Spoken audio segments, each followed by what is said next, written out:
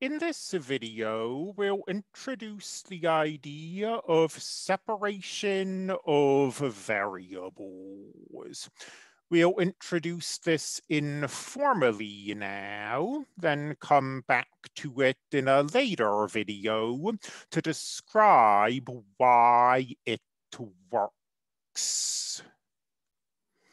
Let's look at this through the lens of a specific example.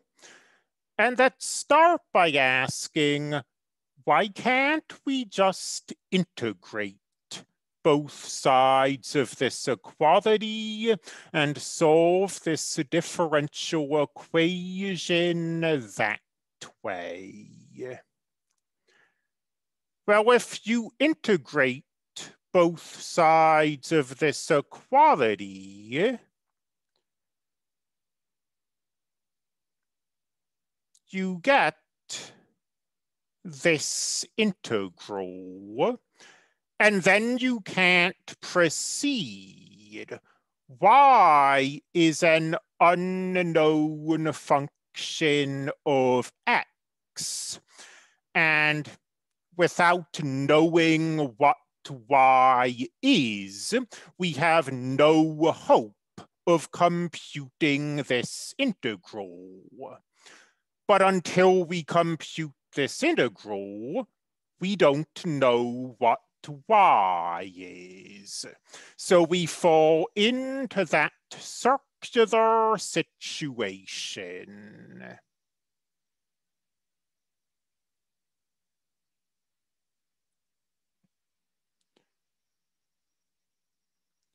Separation of variables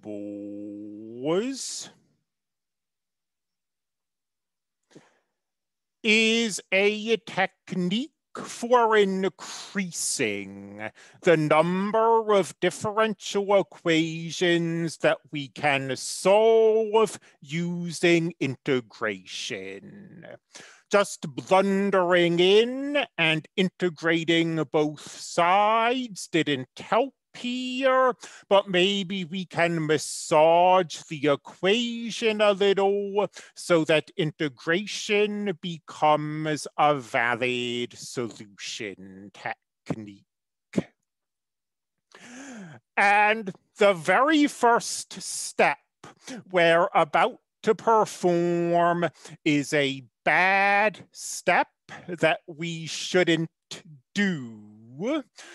In calculus, when you see this notation first introduced, you have it drilled into you that this is not a fraction.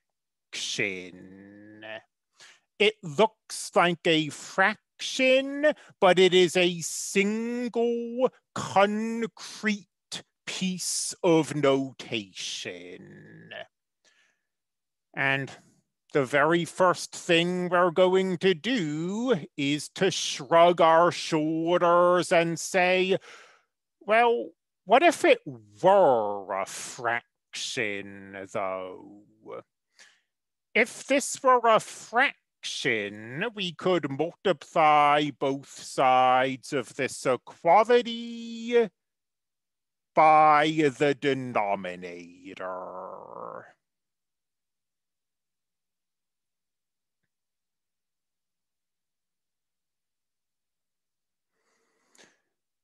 And you have two variables, x and y.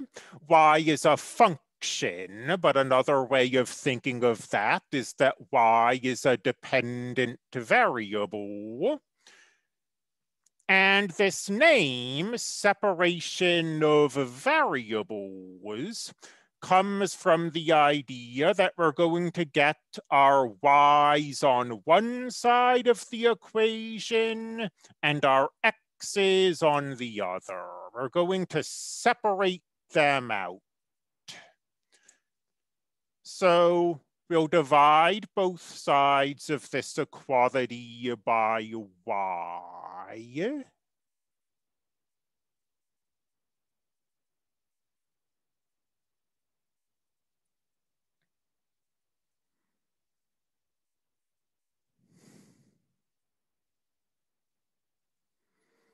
And now we're going to add integral signs to the left and to the right.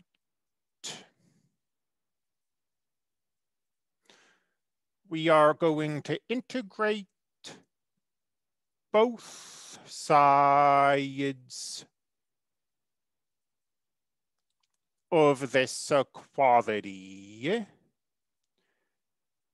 And again, it's not really clear what we're doing here in a formal kind of way.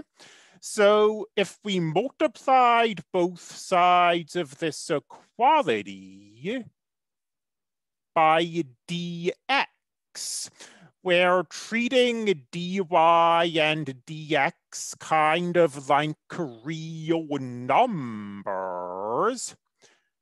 But when you see something like 1 over y dy, dy isn't a number or anything like that.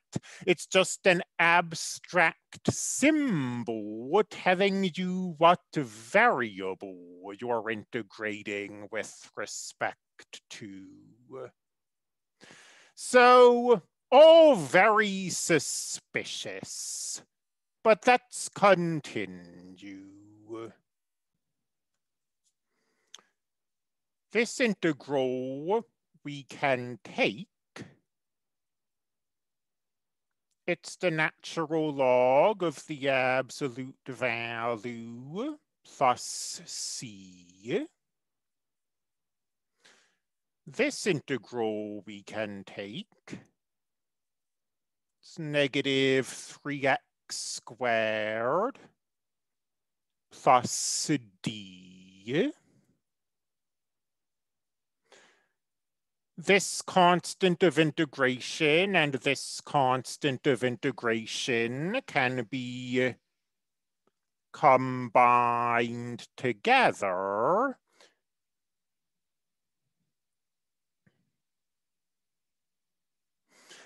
And if we now take the exponential of both sides of this equality, on the left, the exponential and the natural logarithm cancel out.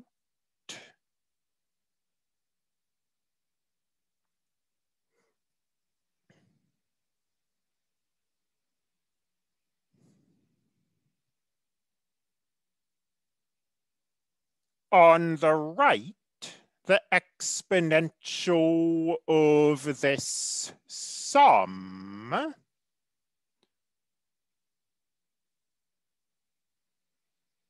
can be rewritten as the product of exponentials. And now we're going to get rid of this absolute value sign. And let's think how we're going to do that. Y can be positive or negative. I mean, if you look at this differential equation, there's nothing in it that would force y to be positive.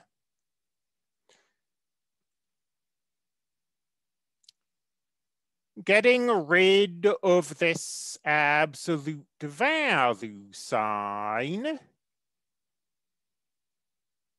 puts a plus or minus sign in front of this expression.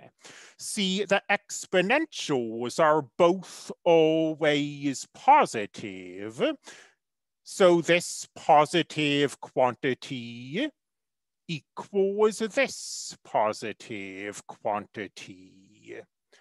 Now that we're letting this be positive or negative, we have to let this be positive or negative.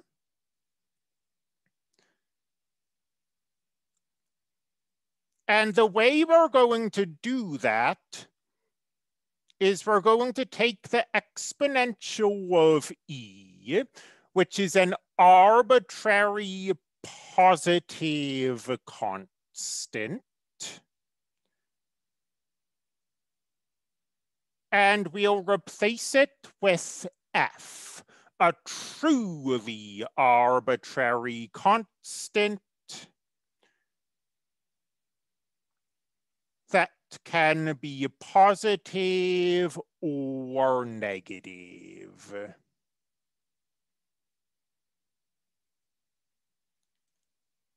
And here we claim is y.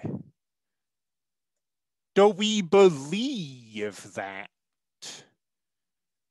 We did all of these suspicious things, multiplying both sides of this equality by dx was suspicious. Here, where dy and dx stopped being quantities and turned into abstract symbols telling you what your variables are, that's suspicious. We did many suspicious things here, and yet the derivative of y with respect to x equals, from the chain rule, we get the derivative of this, negative 6x.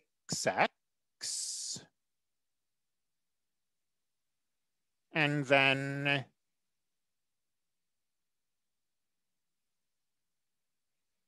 this expression. This is y. So, in spite of all the dubious things we did, this technique got us to a real solution. Let's summarize.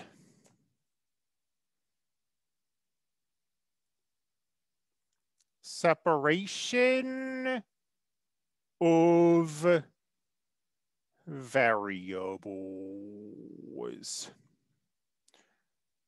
So you have some differential equation, and on the right, you have your dependent and independent variables mixed together. Treating dy dx as a fraction, even though we know we shouldn't,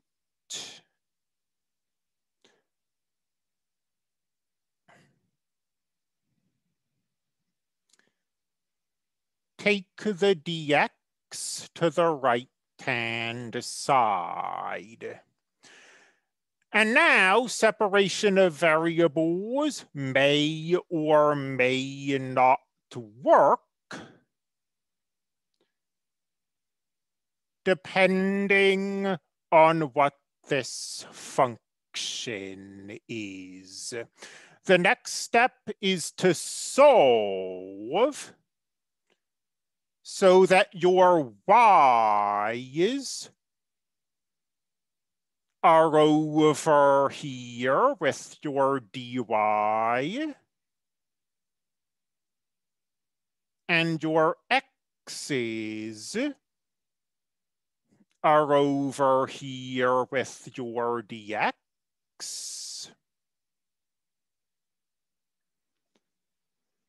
And if you can do that,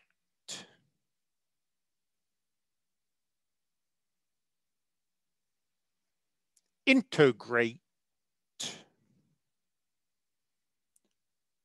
both sides